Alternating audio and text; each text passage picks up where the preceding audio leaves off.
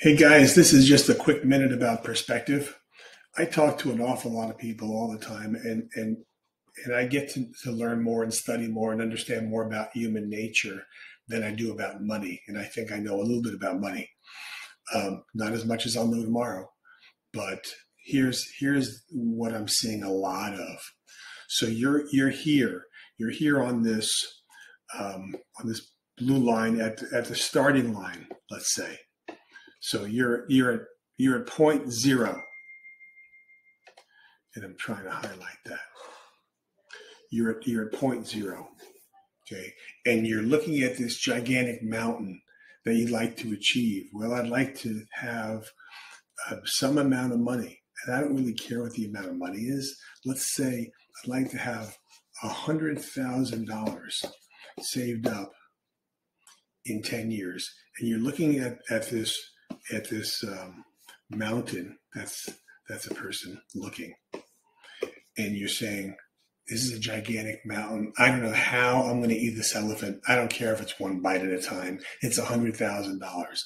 I've got to save up $10,000 a year times 10 years. How in the world am I going to save $900 a month, $800 a month, $1,000 a month in order to get to that $100,000? Well, what about taxes? What am I going to put the money into?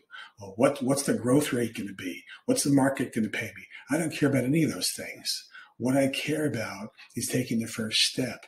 What's your perspective? Are you willing to start on the trek to reach that $100,000? Because right now you're looking up and you're looking at that mountain and you're saying, $100,000 might as well be $1 billion. I don't know how in the world I'm going to save $100,000. You're not going to save $100,000. You're going to save $850 a month. You're going to save 200 and some odd dollars a week. You're going to bite the elephant. We're going to eat the elephant one bite at a time. And you know what's going to happen? You're going to get to the 10-year mark and you're going to have $100,000. And it has nothing to do with the rate of return. It has everything to do with the systematic methodology of putting the money in. What if the market were flat the next 10 years? Are you not going to save money because the market was flat? No.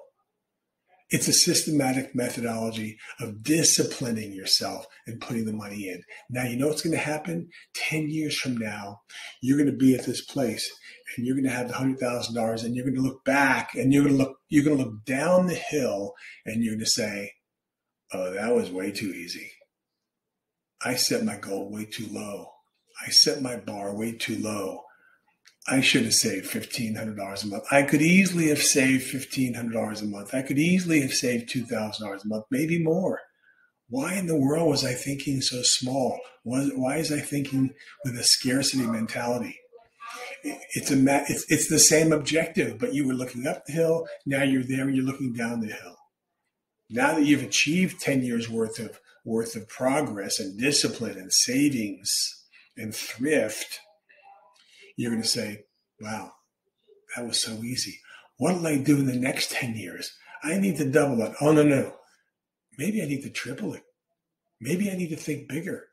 Maybe I need to expand and climb to the top of my respective profession and figure out what I need to do, because that $100,000 felt really good. And 200,000, 300,000, 400,000, whatever the number is going to feel way better because now I know that I was able to do it.